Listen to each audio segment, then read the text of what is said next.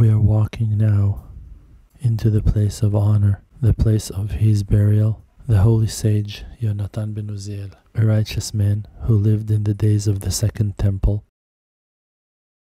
His wisdom is known to all, and throughout all generations, his wisdom was a source of light and inspiration for many.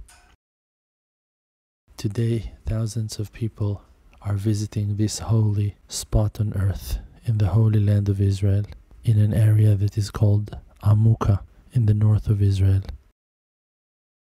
And over here, many of us are coming to ask for salvations and enjoying great spiritual experience by visiting his holy site.